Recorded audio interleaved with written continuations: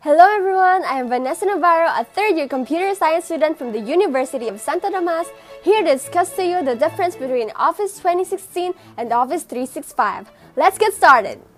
So first of all, let's eliminate the thought that Office 2016 and 365 are the same because they are not.